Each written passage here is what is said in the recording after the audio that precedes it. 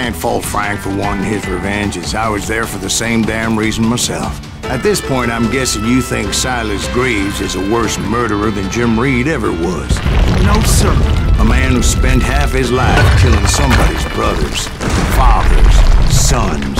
I think you were just looking for justice, sir. Is that what I was looking for, Dwight? Is that what it was? Justice? Isn't that why you were hunting the James gang? The James gang. Right. I finally found Frank holed up in his mountain cabin, and he was determined to have me dead. It was a pitched battle that could have gone either way. Luckily, I had some dynamite in my possession. Dynamite? On your person? A few sticks, just in case. It's always good to be prepared. Right. I'm just laying out the facts as I remember. Yeah.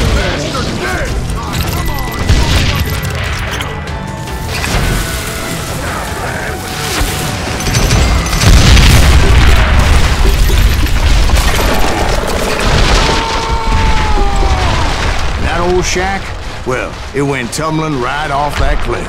With Frank James still in it? Yes, sir.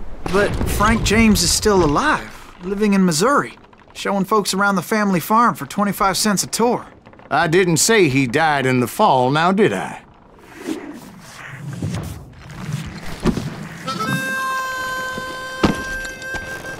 I'm done with this damnable outlaw life! Kill me, don't kill me, do what you will! At this point, I just don't give a shit! I explained to Frank that I had nothing against him personally and that I was looking for someone else. You want Reed? Have at him! I never did like that bastard! I am done here! We parted in peace as Frank pointed out the path to my prey before making his way back down the hill.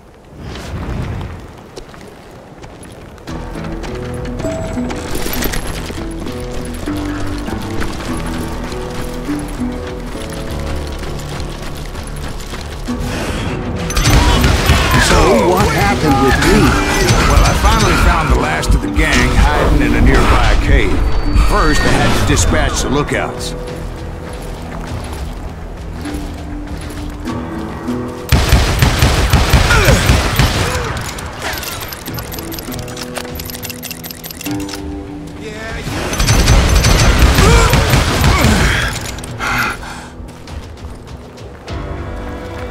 You bastard! I was determined not to let that murderer escape my revenge again.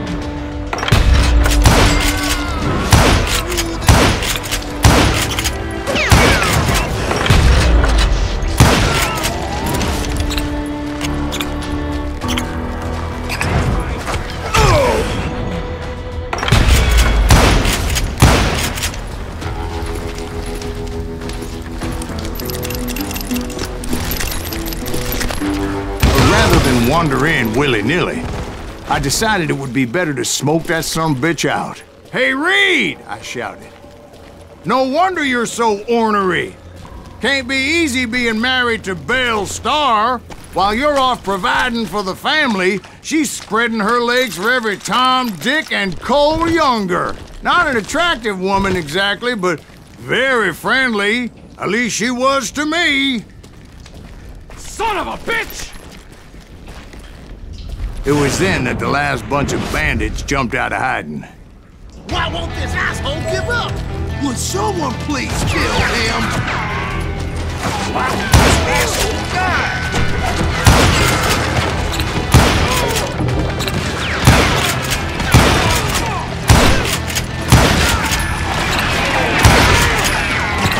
I'm thinking of who we are.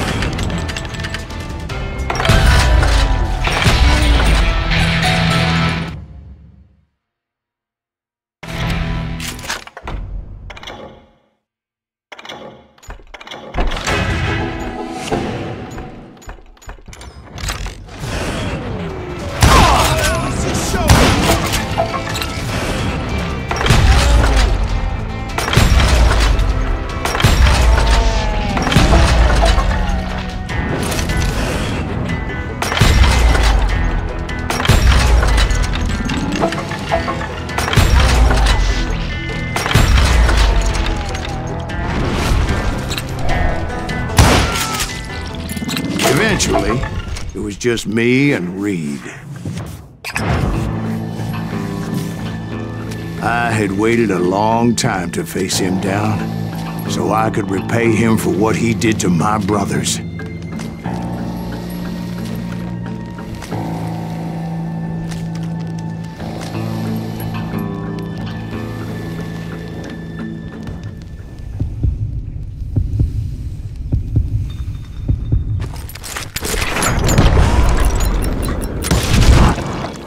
And repay him I did.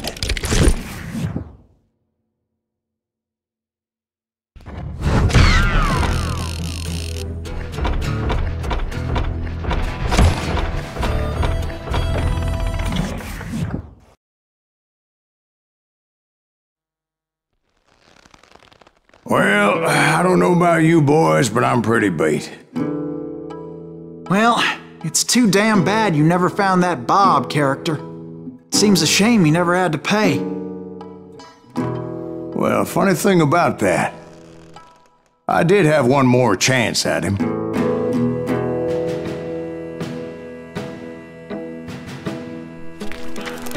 Six months ago, I heard that Butch and Sundance were back in the States and had gathered up some of their old gang. I tracked them down, hoping that Roscoe Bob Bryant had returned with them. So you're saying they didn't die down in Bolivia? That's what I'm saying.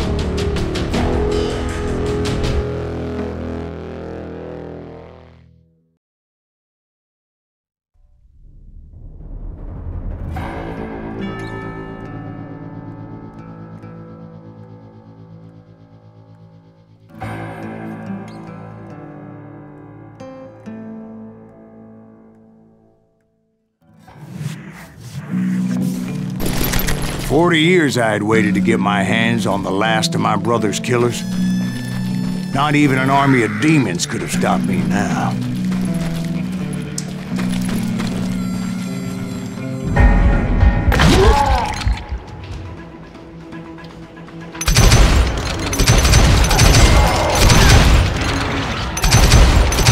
Both Johnny Ringo and Jim Reed fell fairly quickly. But the last one, Roscoe Bob Bryant. That son of a bitch had managed to escape my vengeance time and time again. I couldn't even be certain I'd recognize him after all those years. By now, he had to be close to 70. For all you know, he could have been dead. That thought had indeed crossed my mind, as did others. For instance, did my thirst for vengeance turn me into something worse than the man I was after? By this point in my storied career, I had killed more men than Bob Bryant ever had.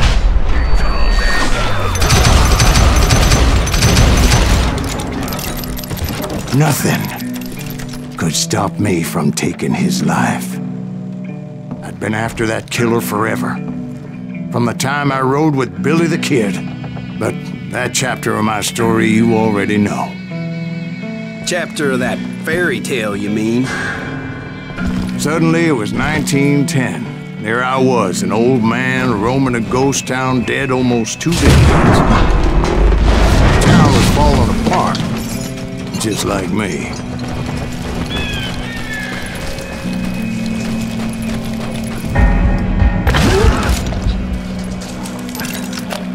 But I wasn't about to call it quits.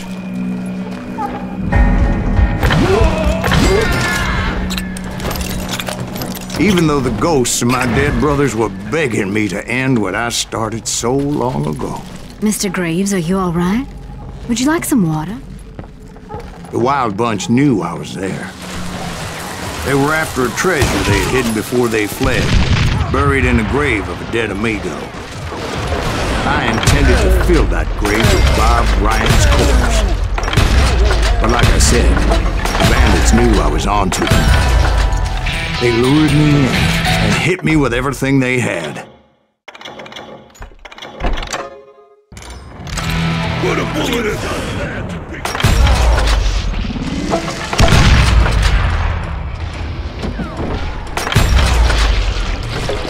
This is crazy!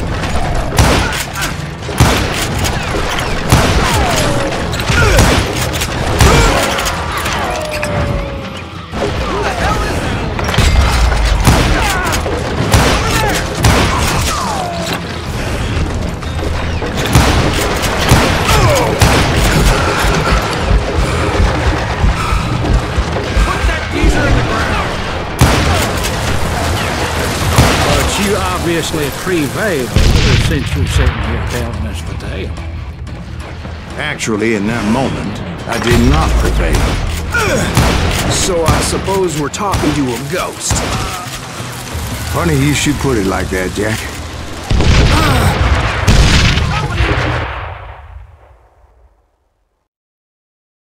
Because when I woke up... From the dead? There was silence all around me. I could swear to God I saw Billy then. Billy who? Billy, the kid. William Bonney. He was shooting at me from a rooftop. Here, there, even over there. So I am right. You are touched in the head. Mr. Greaves, perhaps we should switch you to coffee? You see that old Indian again, too? No, but I did see Billy's killer. Patrick Floyd Garrett. He came at me, guns a-blazing. But I knew that old war horse had died 2 years before. I wondered if maybe I was dead too and confronting the ghosts of my past. Perhaps all my sins were coming back to haunt me and drag me down to perdition.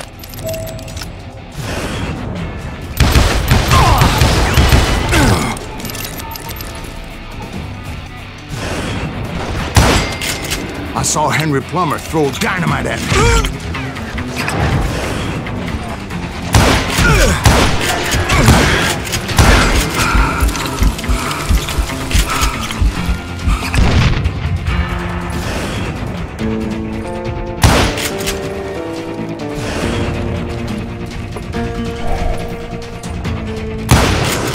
In the gates of the cemetery, I saw John Wesley Hardin, just like I remembered him.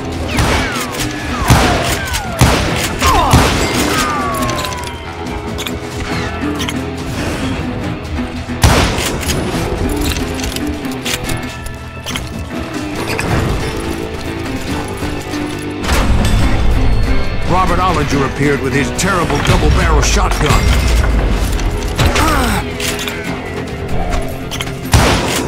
But no ghost army was stopping me. My father-in-law got hit with a falling branch. He spent the rest of his life talking to dogs. Newman Hayes Clanton, William Brocious, John Peters Ringo, they all wanted me dead.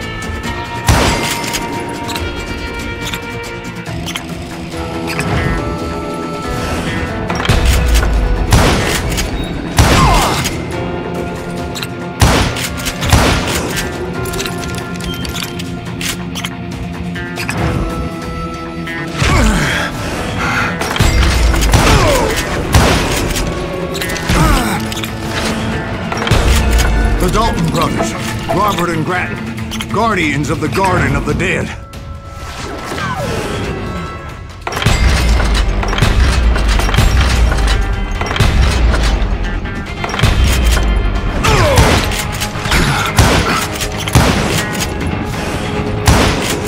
George Curry and Harvey Logan, alias Kid Curry, both thirsty for vengeance from the great beyond.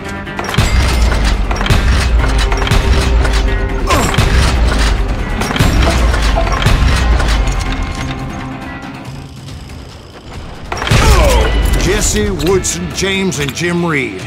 Each one deader than the next. I thought I would go crazy. Thought?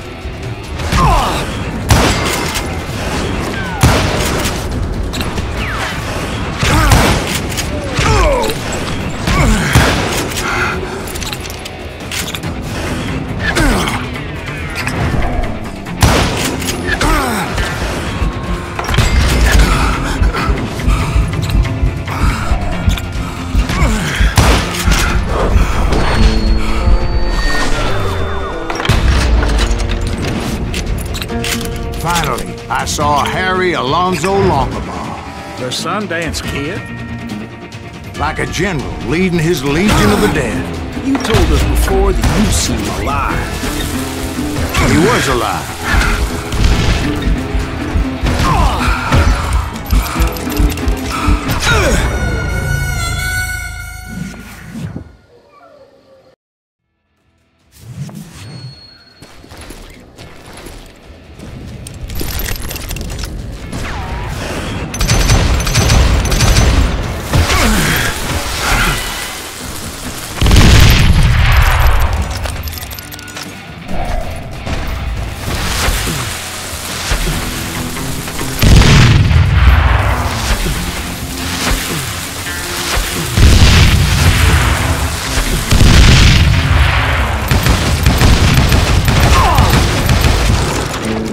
voice called to me from afar.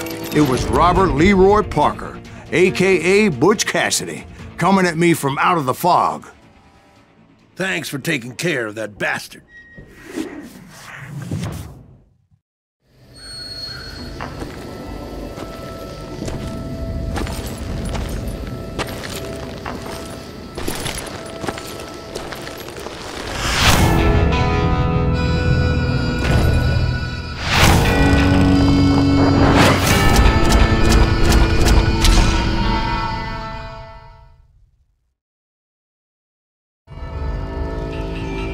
But the kid wasn't quite deceased.